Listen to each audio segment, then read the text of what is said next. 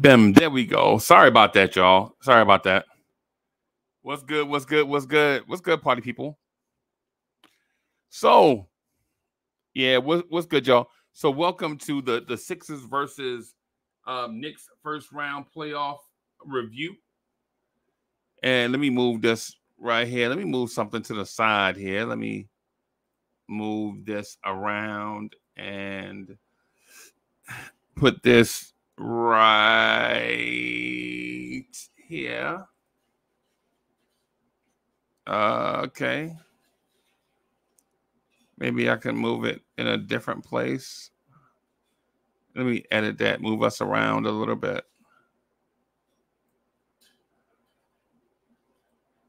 Yeah, let me put it down. Let me put it down here. All right. All right. So let's do that. Bim. There we go. What's good, everybody? D Blocks in the building. Cowboy Bob, King Embert. What's happening? What's good? Ala Wise is in the building. Snipes Entertainment. What's happening? What's good, everybody? So let's do the Sixers versus Knicks review. Right. There were some things that I looked at before or while this stuff was downloading so that we can have some visuals.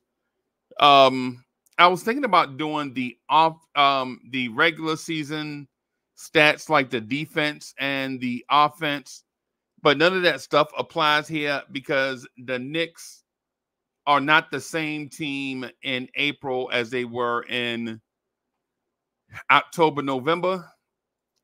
And Philadelphia is not the same team either because Joel Embiid missed a lot of time, right?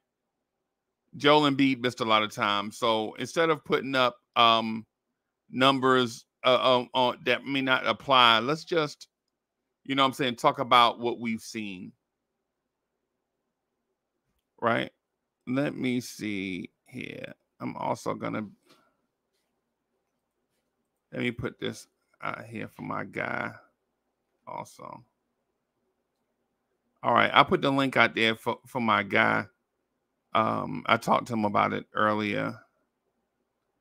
Right. I think I talked to Cowboy Bob about this about 12 o'clock. And then I had some stuff come up. Oh, thank you, boss.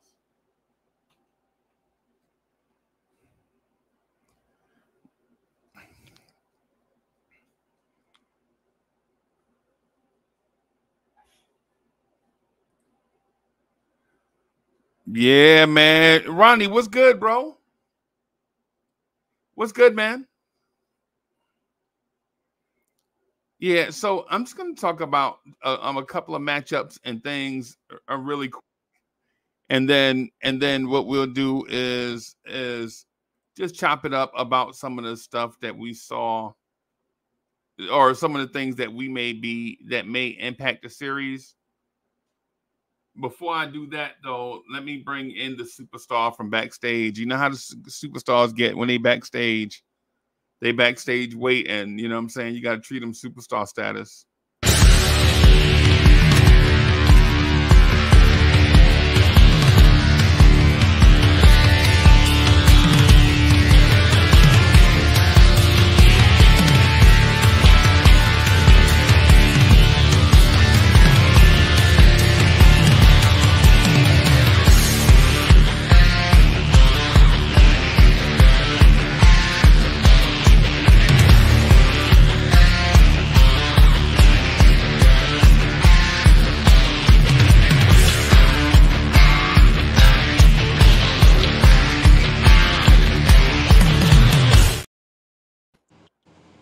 Yo. Good afternoon, Unc. Salute to the chat. Salute to everybody. Hope you guys are having a good afternoon. Yeah, man. Salute, bro. So in terms of matchups, if we just get right to it in terms of matchups and stuff, there's this obvious one, the one that's on the screen, right? But the one I want to do just real quick. I think that's Jake backstage. Hey Jake, how you doing, man? What's going on, Good Hey guys? Jake, afternoon, so Jay. Salute, hey, salute. we got a show planned already. You welcome to be a part in all that stuff, but we already had some stuff planned. So Oh, we're not gonna be doing around the horn and all that stuff. We're just gonna get straight to the nitty gritty. So you're oh, gonna have my to be fault. patient with us. Okay.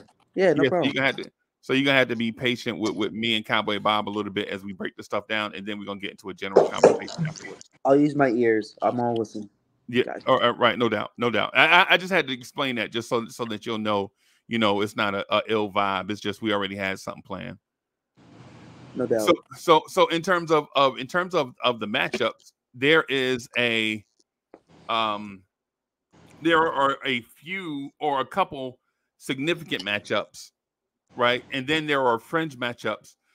But for the sake of conversation, we're not gonna you know do a battle royal on the peripheral matchups. Not today. We'll talk about the major matchups, and then we'll save the fringe conversations for later. Like nobody wants to talk about Nicholas Batum versus Josh Hart, at least not yet, right? But the key matchup, in my opinion, is the Sixers backcourt versus the Knicks backcourt. Primarily Tyrese Maxey versus Jalen Brunson. And I know they won't guard each other. They won't guard each other for the most part, right? But the explosive 6'2 Maxey versus the crafty Jalen Brunson may be one of the matchups that define the series. What do you think about that, Cowboy Bob? I agree. I think that Maxi, after last night's game, seeing how he had to change it up, him attacking the rim, him and Brunson has similarities, but Brunson's better with the three ball. I think that's going to be a very good battle. Okay. It's a battle basically which, like, is Maxi going to come out and start off hot like he didn't do that last night, but we all know how Brunson is. So I think that is just a battle of the guards right there. Okay. Okay. I definitely think we should be aware of Tyrese Maxey catching fire. Yep. I think that's significant, Yeah, right? and he has the ability, just like Brunson, to get to the rack. He can pull up, get fouls, and go to the 3 point line and hit his 3 points off of a pick and roll with Embiid. And he's very good at what he's doing when he attacks. So I think that him and Brunson going back and forth is going to be what's basically normal for this matchup. Right. Right. So I think Tyrese Maxey, if Tyrese Maxey is a 24 point per game and under type of player in this series, I think he's a non-factor. Yep.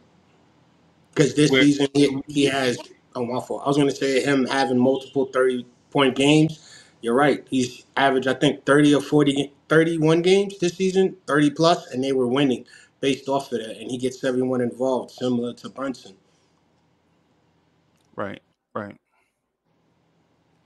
And on the other hand, I think if the Sixers hold Brunson under 30 for the series and on bad efficiency, I think the Knicks may struggle to score, which in this series I can't see. I'm predicting most of the games to be 90 something to 80 something. That's where I'm with it. I'm thinking like most games are going to be 94, 86, 97, 89, and in that area. I can't see up and down the floor track meet for multiple reasons, and we'll get to those reasons after as we progress. But I think the defense in the backcourt of Dante DiVincenzo is an underrated element that I think is going to be a major element as the series progresses. I'm sorry, I keep saying season. I'm talking about as the series. If Dante can hold that man somewhere between and I mean Dante's defense, Deuce's defense, everybody else that plays guard, if we can keep them in the neighborhood, if we can keep Maxi in the neighborhood of somewhere of 17 to 27 points, I think it's a easy, serious victory for the Knicks. Woodshed 1914 is in the building. Salute. I agree. On the other hand, on the other hand, We got annoying I, Lowry. on the other hand, I don't see a defender in Philly's backcourt that could stop Jalen Brunson without specifically one-on-one, but definitely when they go to that trick zone that they like to run, they go to a trick zone with short guards. So they'll go to a trick zone with Maxey and Cal Lowry and Cameron Payne. Maybe even Buddy Hield, right? Maybe even Buddy Hield, but I don't know if their backcourt defense is one that could slow down Dante DiVincenzo or Jalen Brunson. So what do you think about that? The only person I think that really can slow down either one is Kelly Oubre. And I say because of his height and his length, he doesn't jump at head fakes. He stays in front of his man. And don't get me wrong, he has just enough to piss you off to where you can get frustrated when he hits you. But for me, I think Kelly on Brunson is probably their best choice. But then you got Dante to worry about. So either way you look at it, And what type Larry and is. what type of defense? I'm sorry. Kelly Oubre versus Brunson and what type of defense? Honestly, we're gonna have to do for the Sixers. Basically, what they saw against last night against Miami, the 3-2 zone, to where they had the man that was floating around at the top, or a 2-2-1 zone, to where you have the one person being the floater, basically an extra small forward or a guard. Right. Um, what you would do is you would then collapse, like if he's being guarded up front by Larry. When he gets to the basket, you have Kelly come in on the sneak side, and then they trap him. That could work because when Brunson pulls up, Kelly can actually put his hand in his face and actually get that block. I'm not going to say it's going to be that much a deterrent, but the fact that he can contest it and get to that spot just as good as Brunson can rattle us a little bit. But outside of that, they have no real defense because Kyle Lowry, I don't think he can keep up with Dante, and I don't think he can keep up with Brunson unless he's coming over as a rotating help. Right. Right. What I'll say to that is if they do that, if that's their model for defense, what I'm gonna say is that Kelly Oubre not Kelly Oubre, OG Anunoby will be dunking at the rim all series as long as they're in that defense, right? Some type of textbook zone or junk zone with Kelly Oubre chasing Mm-hmm. Jalen Brunson. I think we'll be dunking all night. Even if they go to a box and one style that Nick Nurse is not above doing, Mm-hmm. I don't think he's above doing that. I think you can legit, understand if the Knicks are just scoring at will at the rim. Because once you start doing these exotic zones, taking one man out, putting one man on the island, there are multiple things to happen. For one, what happens when Jalen Brunson figures out how to cook Kelly Oubre? Right now, you've sacrificed your defense, and the guy you sacrificed with it is getting cooked. Yeah. Right, Plus, also he could still pass. Most people forget when that double team came out, he's been doing a lot quicker with his passes. So, not just OG, like you said, iHeart can get off too. Like Precious, whoever's down low can get off as well. right, yeah, yeah, yeah, man. Bronx in the building. Andios. Hewlett Samuel is in the building. Justo11 is in the building. Salute, salute, salute. Yeah, I'm gonna say this. I think the clear advantage in this matchup. Yeah, I think the clear advantage in this matchup, in terms of backcourt, is the Knicks, and it's not because Tyrese Maxey is not a great scorer, right? And it's not that he's not a good defender, right? Mm-hmm. But in the playoffs, when you're talking about carrying the load offensively and defensively, It's just too much. It's too much of a thing in order for one player to be carrying the team offensively and defensively and being so much responsible for so much stuff. I think Tyrese Maxey will play defense. He won't be Deuce McBride type out there. And I think he'll score, but he won't be Steph Curry out there.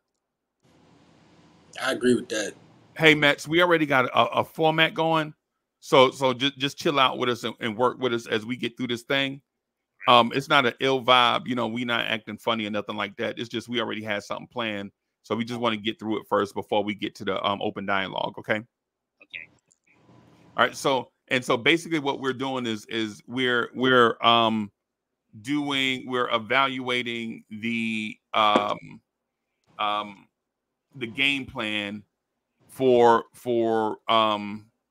Philadelphia on Saturday. yeah. We're evaluating the coaches, the backcourt, and the matchups. And so feel free to chime in if you have, but make sure, but just ensure that we stay on the topic though. A lot of times we have so much energy that we, but in terms of the matchup, Mets, in terms of this backcourt matchup,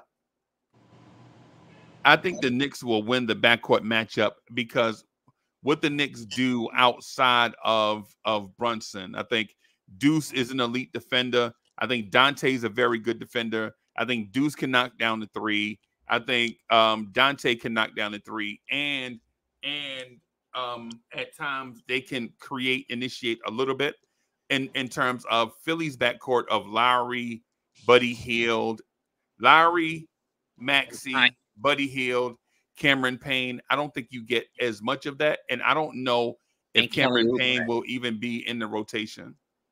Yeah, that is a difficult one. I mean, on paper, you'd think that the bigger backcourt would be better when you consider that Philly's got a little more depth on their backcourt with Oubre, Maxey, Payne, Lowry, etc. But here's the problem. A good chunk of these players on the Philly backcourt have been in the league almost at maximum around almost 10 years now. 10 or 12 years now, maybe even 13 years when you look at Lowry.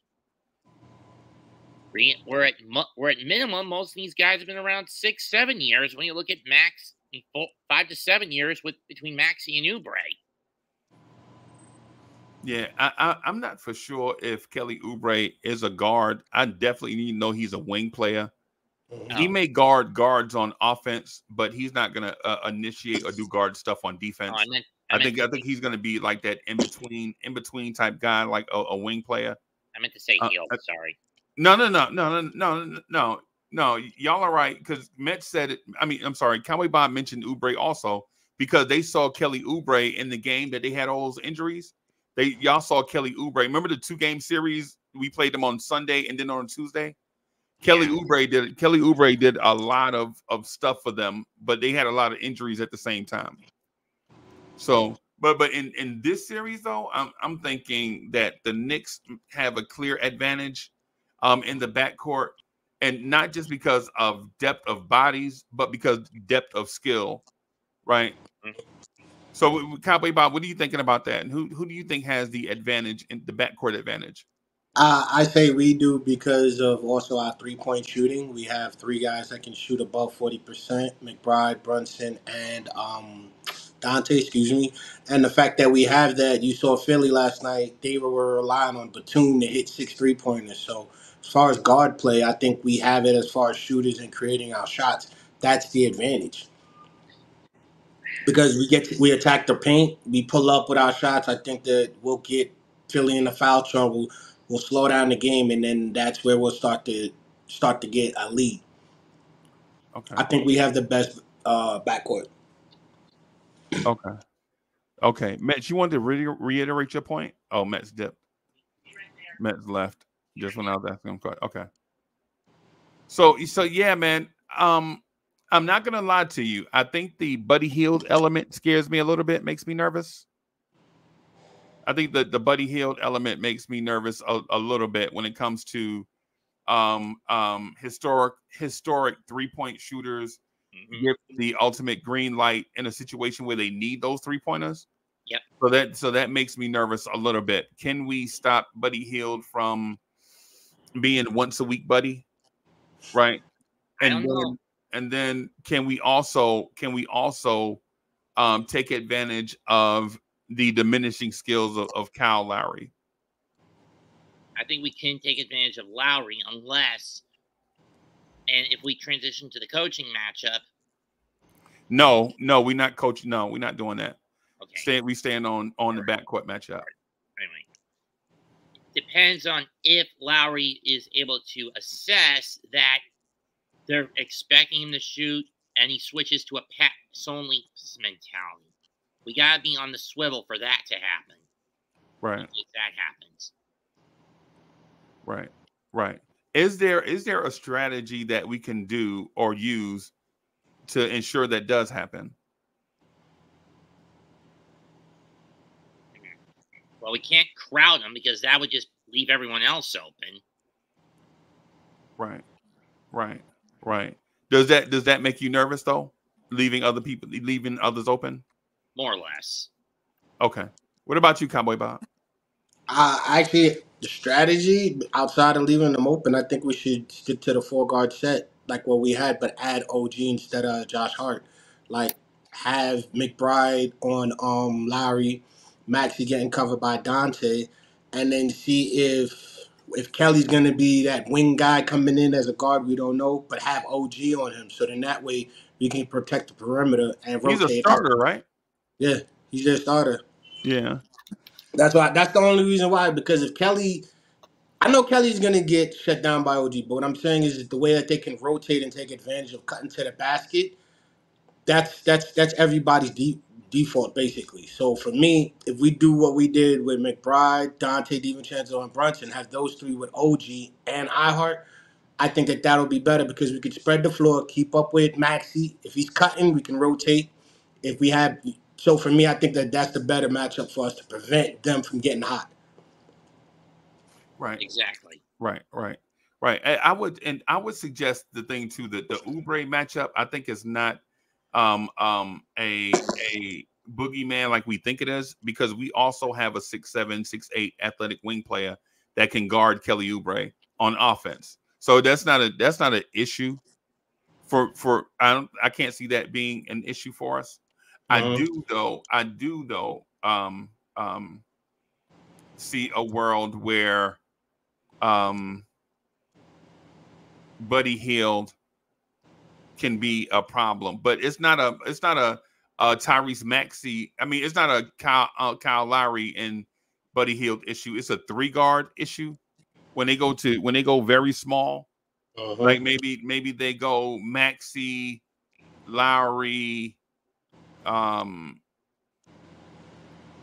Hield, Oubre, and their big, whatever their big is, whatever big they have on them, because Embiid is not going to play 48 minutes. We all know that, right? But when they go to a smaller lineup, I think that may be a spur in our boot, so to speak. But at the same time, I think that plays right into the hand of our second unit, especially Bogey and Josh Hart, who will get some of those.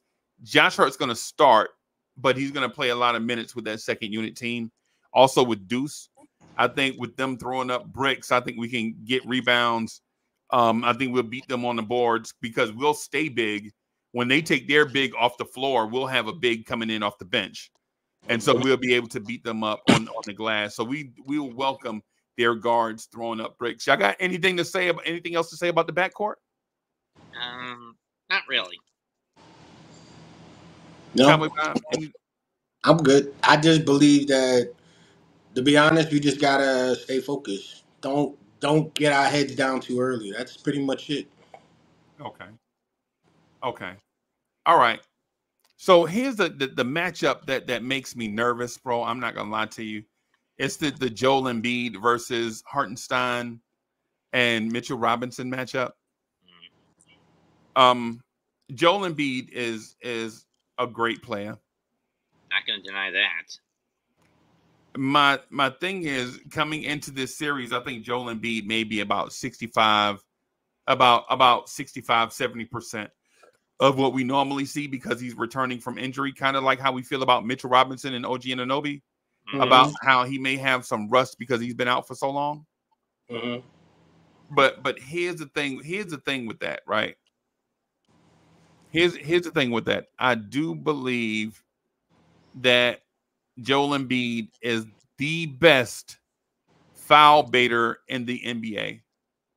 Even when his game is not on point, he can get to the free throw line. He's probably one of the best ever at getting to the free throw line. And with our guys, we can't afford Mitch and Hartenstein to get into foul trouble because even a 70% Joel Embiid versus Precious Achiuwa or Jericho Sims is not a matchup that we want to see. I agree. I see a lot of people in the league fall for Embiid's head fakes. He does a lot of it's a lot of things he can do to get those guys into trouble. Basically, you got to stay in front of him, and it's very hard to with the way he's able to also shoot the three, dribble out, and create his own passes. So even at 70%, y'all are not even understanding. He can still pass. He can still get at least 20 to 25 points. Like, that's still dangerous and give you at least 11 rebounds. Yeah. That still affects us because we got to now work with iHeart got to box him out correctly, or we're going to use Mitchell just for rebounding. Then when we go back on the offensive side, we're like, what are we going to do with Mitchell? So we can't. It's not so much Embiid doing anything outside of him being Embiid. It's actually us. On the defensive end, we got Mitchell. On the offensive end, we got iHeart. How can we balance it out to where they can not fall for the face, not get them to the line? I agree with you. Embiid is a problem. I think the Mets has it. Mets has the answer for it, right? And I'm not going to speak for him, but it goes along the lines of don't fall for it. Yeah, I mean, it's been whenever Joel does those head fakes, it reminds me of the old Scooby-Doo dupe trick, you know, where he goes into a disguise and basically fools would-be attackers. Right. That's where I think Joel shines. He's a master of the dupe. Right. He's a trickster with this. Right. And Mets, to your point, and we have guys that at times can't help themselves but fall for it. Especially Jericho Sims, who we love, by the way. We love Jericho, right? But Jericho is not what you call a disciplined defender. One up fake and Jericho Sims is jumping through the roof. And right, so I guess the thing is, knowing Joel Embiid is 70%, the best thing to do is let him catch the ball away from the rim and crowd him and stay down on defense. Make him jump over you in order to get his shots off, or make him put the ball on the floor and dribble to the rim on that sore knee. But here's the thing with this matchup when you look at Hartenstein and Mitch, more so with Hartenstein than Mitch, he's going into this series gassed because he's had to play starter for about the better part of half of the regular season. Joel, he's coming, even though he's at 70%, to me, he's coming back. He's coming into this series more or less fresh as a daisy because of how much time he took off because of the knee issues. Yeah, but when that game occurs, the Knicks will have been off for 6 days, though. So I mean, I understand the point about fatigue because fatigue only gets better with extended rest. But you know, Hartenstein's gonna have to suck it up, man, and be. So I understand Met's point right there. The thing that I would say is crucial though is those early in-game fouls. Joel Embiid is gonna foul bait early to get out of the game plan that we had set. And so whether it's Mitch or Hartenstein, we have to stay disciplined on Joel Embiid. Let him catch it at 18 feet. And if he wants to hoist 18, 20-footers on a bad knee, by all means, let that man do it. We'll live and die with 20-footers, right? Because if he's shooting 20 feet, if he's shooting jumpers from 20 feet, that means our rebounders have the advantage at the rim, and their best rebounder is shooting jump shots. I was going to say that too. The three ball. If he starts hitting, if we see him pulling threes and he's hitting one or two early, that's another rock in our shoe or spur, like you said. Right. Now, when it comes to big man depth, of course, we have the advantage because we have Hartenstein, Mitch, Precious, Sims. So we'll have the big man advantage. But the key to it is this: making sure we don't get into our depth. We don't want to get into our depth by fouling Embiid early, then giving him free throws, getting him started early, and racking up foul calls against us early.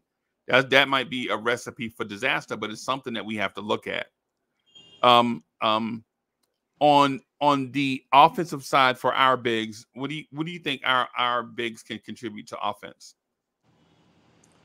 Setting up the picks, getting in close for the rebounds if they can get around Embiid, and if need be, for Hartenstein, throwing up that little baby floater and then throwing it down, and for Mitch, just getting the ball, and if he's not such a coward, throw it down. I was gonna say the same thing with iHeart. I want iHeart in the foul line, pretty much posting up, trying to kick out passes or creating and facilitating with the skyhook. But if we're gonna use Mitch box out, offensive rebound, putbacks, just dunk. Keep being physical with Embiid, keep pushing him out of the way, because if you do that, if you're giving him physical and then he's being drawn out, it's gonna wear him down eventually. So that type of mix and match. Also, keep Mitch off the foul line. Yes. No. I want Mitch at the foul line, because if Mitch is drawing fouls against Embiid, that's good. Because look at what happened last night with Bam. 2 quick fouls, and B got to go sit. So that's what we kind of wanted. But I mean, offensively, we know Mitch is very wishy-washy when he's at the charity stripe. Right. That's why I want him off the charity stripe at any and all costs. Right. I'll take him at the stripe, because it's gonna give Embiid 2 or 3 fouls, and then he's gonna sit. Then we can go ahead and control the offense in a different way and play our game. The object is to get Embiid off the court, not keep him on the court. Or when he's on the court, get Joel Embiid out running. I think so. Offense has different layers to it. I think if we consider our transition offense, getting out and running a fast break off of a miss by Philadelphia, I think by getting Joel Embiid running unnecessarily on that leg that's healing, I think that's a benefit for us.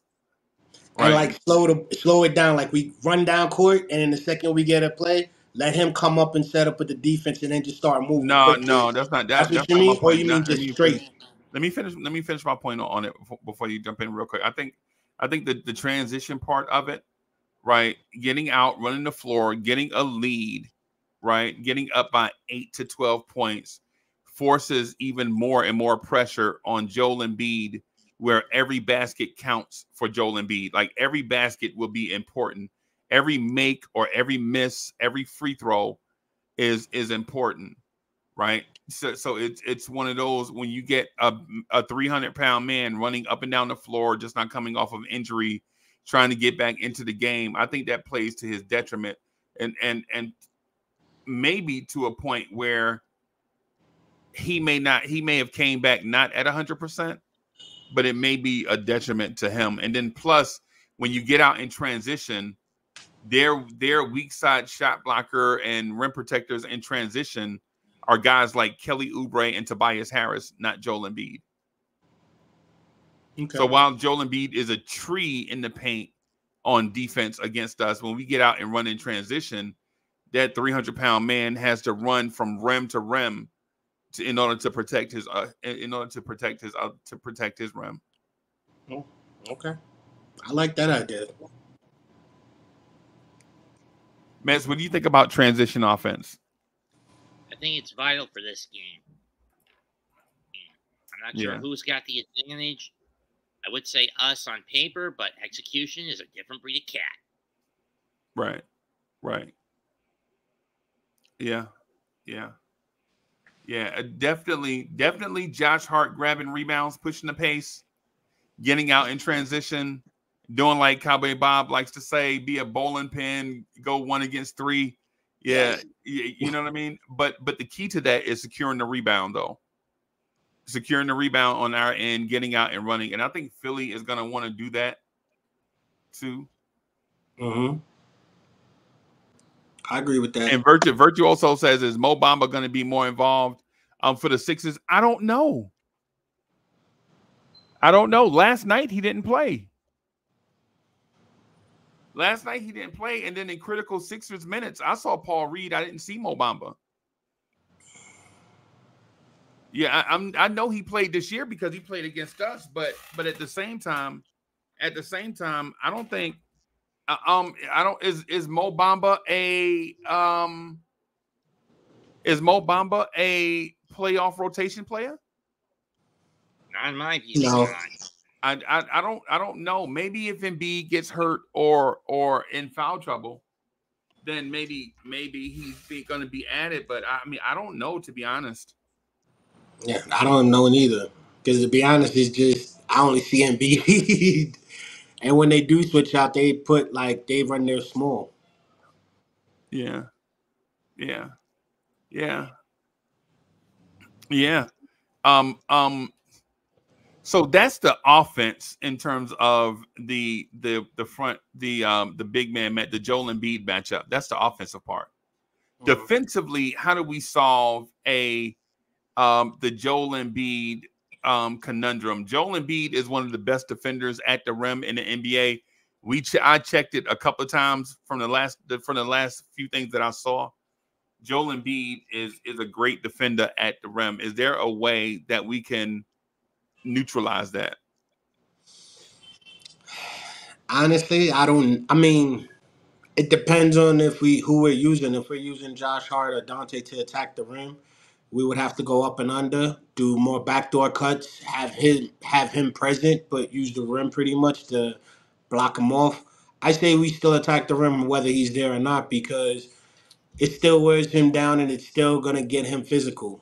And then when he's worried about the shot, we still have the help with the back end of the rebound. So if Brunson's pulling up, let's say 12 feet from the rim, and then Beats coming out to contest the shot, we can still box out and get those rebounds. Right. That's the intent. Try to draw him out like mid range. Yeah, not the three, more like the mid range. So that way he's out of the zone and out of the paint, but he has to come back in quickly to try to grab a rebound. Okay, Mets, what are you thinking about that? I'm in the same boat. We need to do those do a run, quick pick, pop, cut shots, cut and runs, and so forth. If we're going to try to outmaneuver Embiid, we can't power through him. We got to go through him. We got to go around him.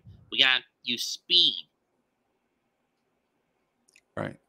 I'm gonna say something to that also in the fact I think we probably need to get that big man moving his feet more.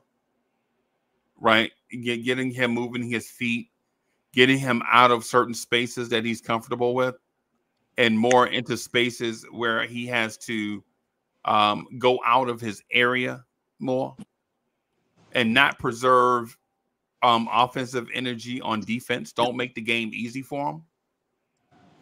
And how we do that, ironically, is by letting Jalen Brunson cook in the paint, right? And if they stop that, then Hartenstein's superstar floater, the baby floater from the top of the key, and if Philly commits to stopping Hartenstein, which they probably won't, but if they do, then what Cowboy Bob said about us cutting backdoor if Embiid is away from the rim so that we can get OG or Dante or Josh Hart dunks at the rim. Mm-hmm. True. It's the adage. When the cat's away, the mice will play. In that vein. So I agree with that.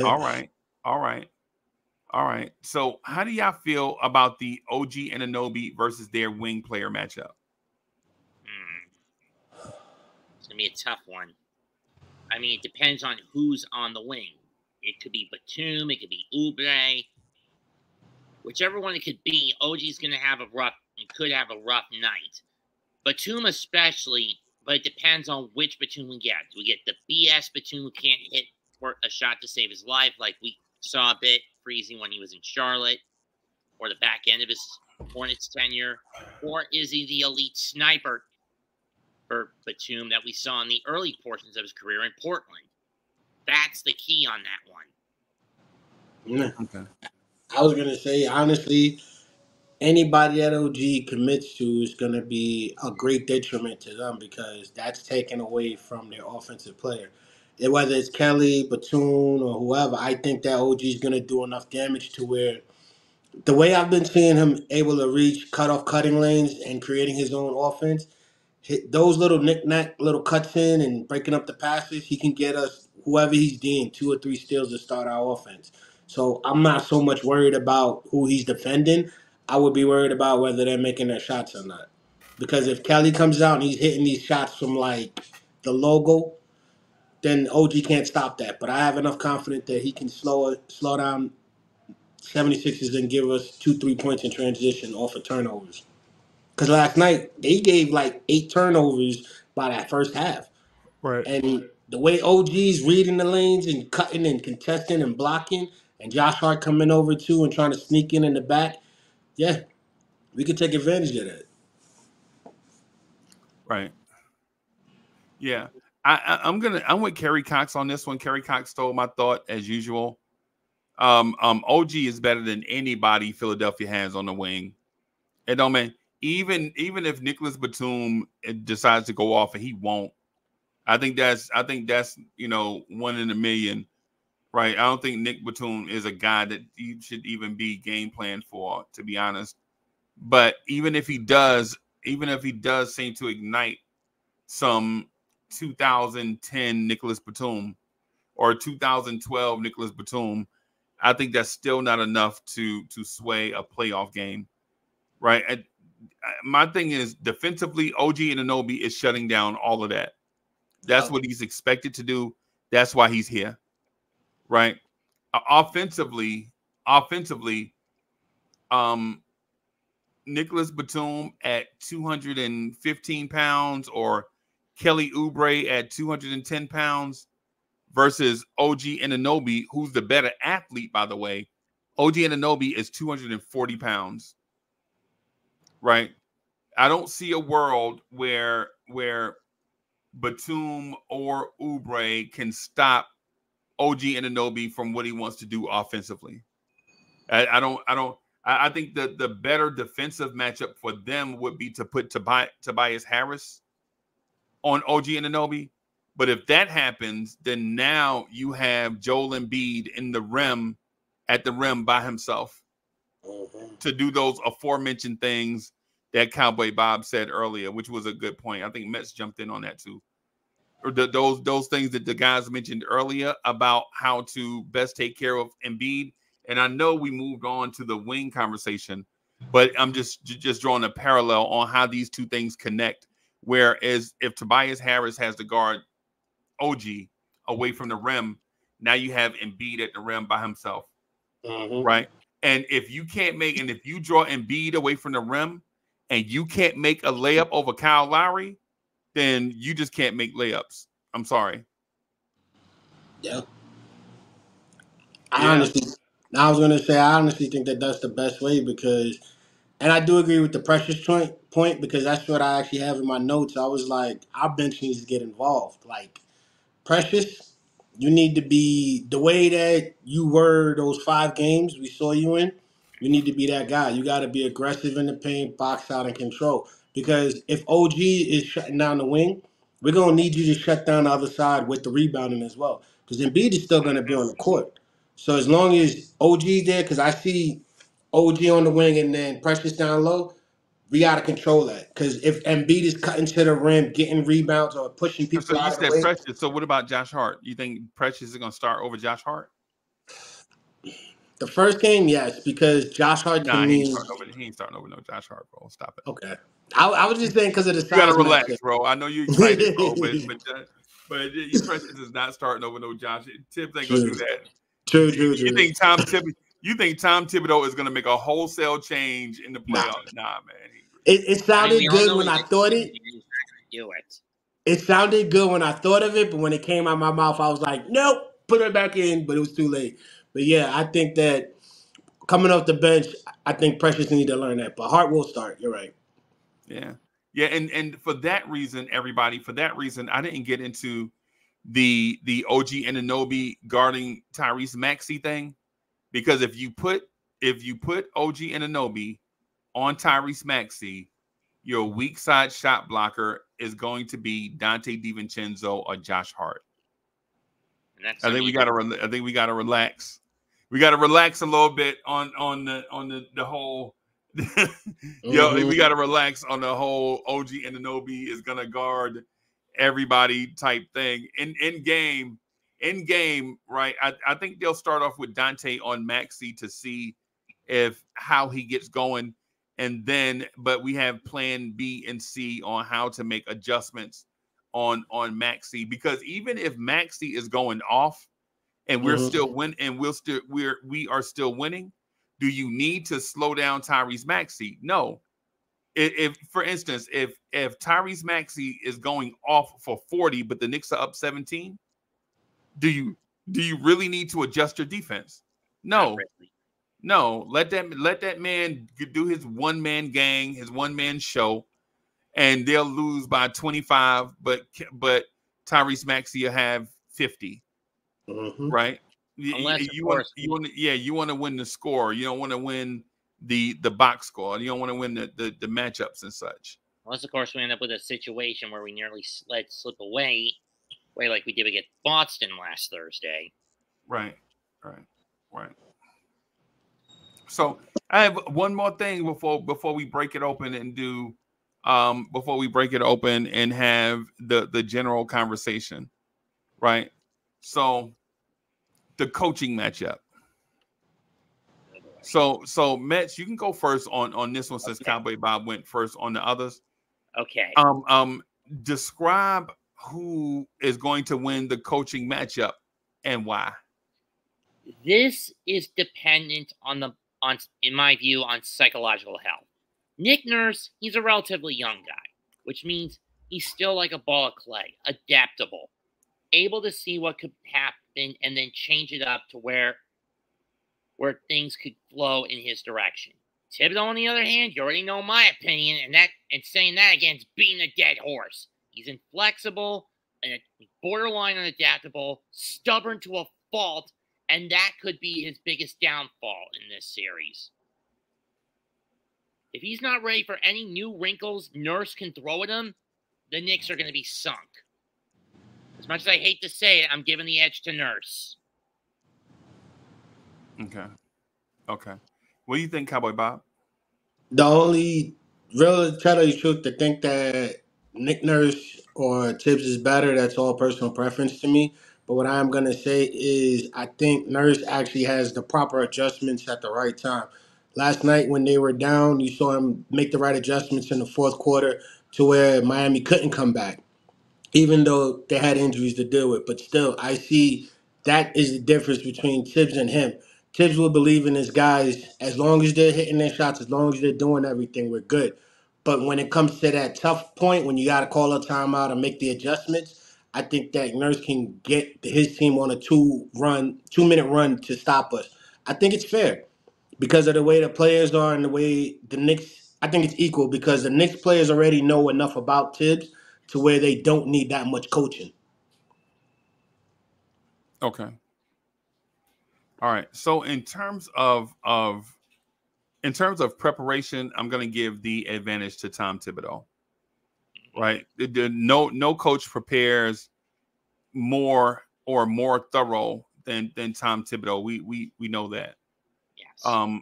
In terms of defensive scheme, I'm going to give the edge to Tom Thibodeau.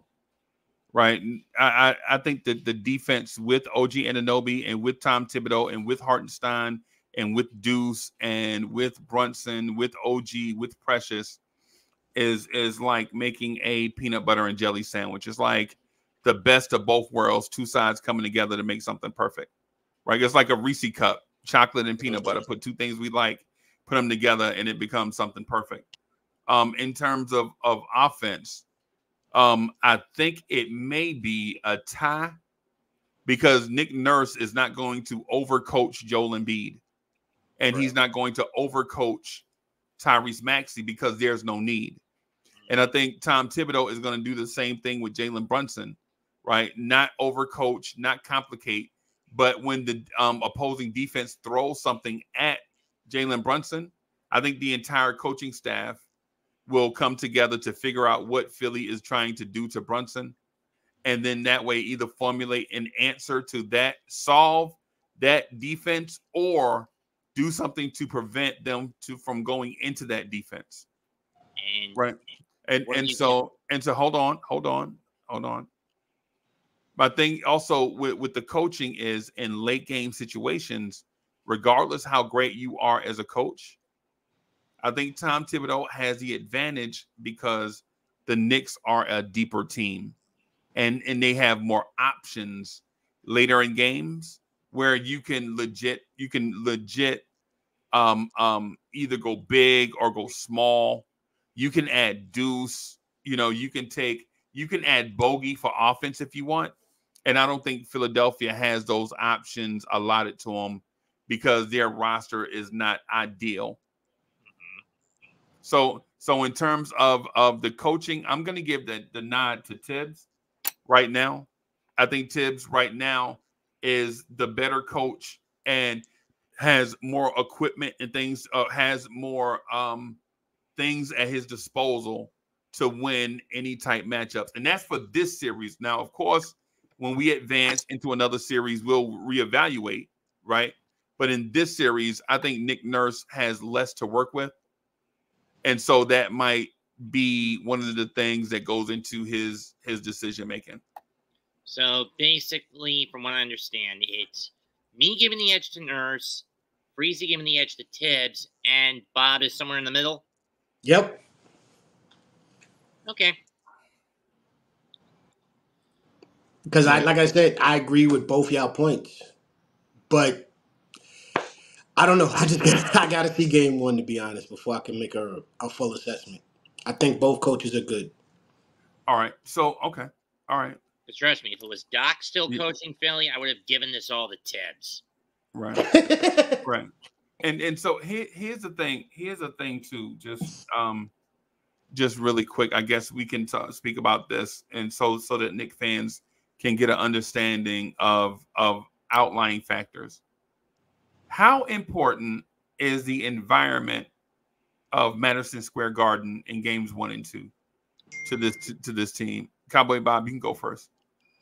Very important. I'm sorry. I think it was playoff game 4 last year, or any playoff game you see, we need the crowd to be involved. Cleveland. Yeah. Like when we were involved, it was loud, it was ruckus. Like we need to be that because they feed off of it. Wait, who do you think Brunson is waving to in the crowd? Who do you think Josh Hart is flexing for? They're doing this all for us. We got to support them by being loud, being on the court, yelling MVP, doing all of that because that's who we are. We got to support them. The crowd is a big factor. We are the sixth man, as a matter of fact. Get out. Okay. Okay. Chat, what do y'all think? I agree that we are the sixth man, or seventh man for those who have to watch it on television. Right. I like that. Right. Yeah, I honestly think the combination of a well-rested Knicks team, right? See, we hadn't played since last Sunday night. Afternoon. Right. And so we won't play again until Saturday. So I think the combination of the Knicks being rested, Tom Thibodeau having time to plan and then plan again, right? Madison Square Garden, I think is going to be a major factor. Sure. The Knicks being the 2 seed, I think it's going to be, in my opinion, overall for the series. In my opinion, I think it's the perfect storm of everything that's going to help the Knicks win game 1. Right. In terms of the series, we have plenty of time to predict the series, unless you guys want to do your predictions now. I'm going to say New York in 6. I can't say, but I think 6 is the right number. I just don't know what side we are because I have to see game 1. I have to see what Nurse brings to the table, and I have to see what Tibbs bring to the table and how they adjust. Because you saying the Sixers going to win in 6? No. I said I don't know yet because the thing is what knocks me is how. Well, do your prediction on who wins the series and then predict the number. Okay, so then I think it'll be the Knicks in 6. That's what I was saying. I don't know if it'd be 6 or 7 games for the Knicks. I think we're still gonna win. I just want to make sure before I say 7 games. I think it's 6 for me to be most comfortable. Knicks in 6. So my prediction is the Knicks in 4, and the Knicks will be resting. I think the Knicks legit will be resting, waiting on their second round opponent by next weekend. Speaking of which, who would you be more terrified of if we get to the second round? Indiana or Milwaukee? I'm not for sure yet. Let's finish this segment and then we'll get to that in the open discussion part. All right. Right. Here's a thing though. Here's a thing. So you know that okay. So you know that role players usually thrive in the playoffs at home, but maybe struggle on the road a little bit. Right? Do you anticipate our role players struggling in games 3 and 4? No, I don't. I just think that I see game 4 like our back. I don't see us closing out game 4 like the way we would in game 3. I think we would play the first 3 games well to where we get the lead, but then that fourth game is going to be in question because they're going to be throwing the kitchen sink at us. Right. Right. I think the difference is that our bench, our role players are veterans.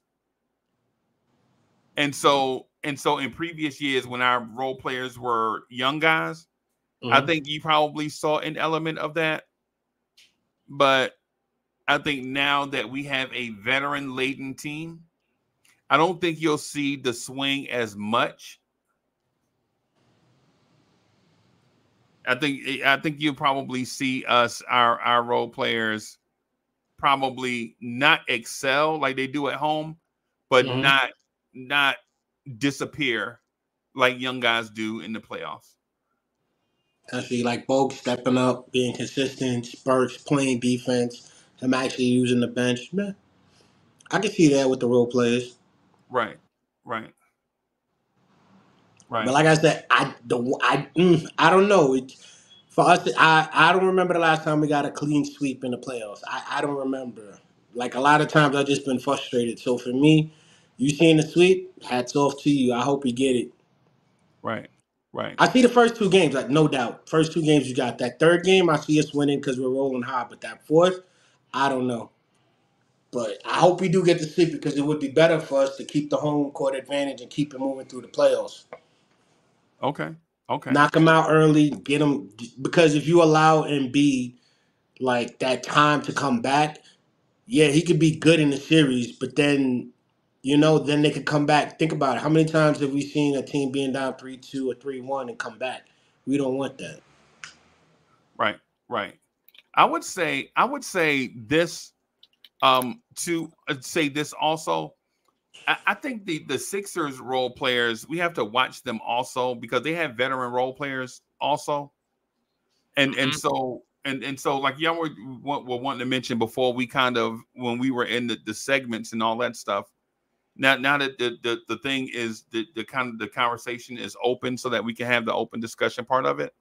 I think some of the things that y'all were mentioning in the earlier segments, like watch out for their role players and individual players. I think y'all mentioned Nicholas Batum, like which Batum are you going to get?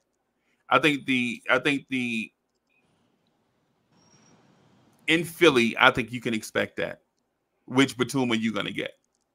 Right? Which Oubre are you going to get? Oubre is a role player, right? Oubre is not an all-star. He's not a whatever. Same thing with Paul Reed. He's just a guy. And Mo Bamba.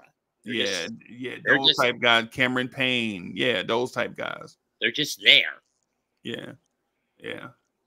Don't forget though, they could draw fouls. I hate how Philly plays because it's similar to the physicality. Like we play physical, they do a little bit too, but the way they get away with reaches, the way that they get away with a lot of the calls, is like if we're in Philly, I could just hear an uproar. True. That's why I said like the third game, we could just come in, step on their throat. But that fourth, I could just see beep beep because the role players that they have, I think all of them feed off of. Even though Embiid may not be in the center, they still run plays as if he's there. So if they're playing like that, it's gonna wear us down eventually. That's true. Okay. Like Kelly slapping, because I know Kelly. I'm not saying Kelly's a great defender, but I've seen him plenty of times get to the lane and slap someone hard on the hand, and then they don't even get the foul call, and then you see them like they have to take a couple of minutes to get readjusted. We can't have that. We got to be hardcore ready for that too. Right. Agreed. Right. Yeah. Yeah. All right. Well, everybody, you heard it. You heard the breakdown. You heard the analysis, the coaches, the players, the schemes. We even had the segment of talking about the role players and everything. That'll be it for this show. We'll probably rock tonight at some point. I'm not for sure what time. But please have your alerts turned on, your notifications turned on, so that anytime we go live, you guys can check us out and we can get your feedback. Put a few of you guys on the screen, like Tay out there. So Tay, what's good? Everything Knicks. We could put everything Knicks on the screen and all of that stuff. Thank y'all again for coming through, rocking with us in the afternoon. Thank you to the panelists, man. We out of here, y'all. Peace. Go New York.